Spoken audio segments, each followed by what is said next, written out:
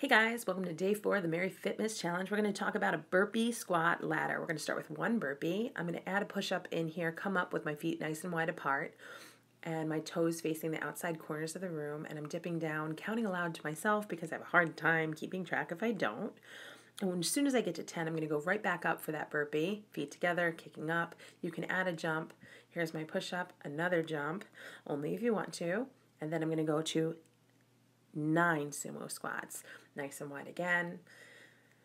Taking a deep breath because I'm going to need it because we're going all the way down till we get to 10 burpees. Here's a side view. For modification, all you have to do is simply step back, and when you come back up in that step, you want to be nice and wide. And another modification is not to go as low on those sumo squats.